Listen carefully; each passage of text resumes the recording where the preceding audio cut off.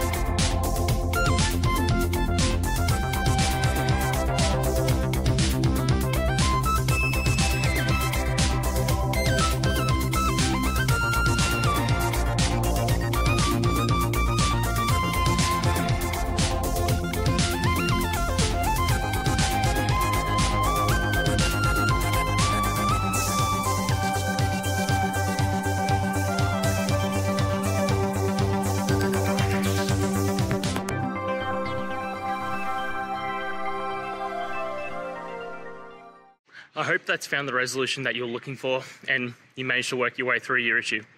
Please, if it did help, hit subscribe. I'd really appreciate it. And until the next technical time you need help, have a good one.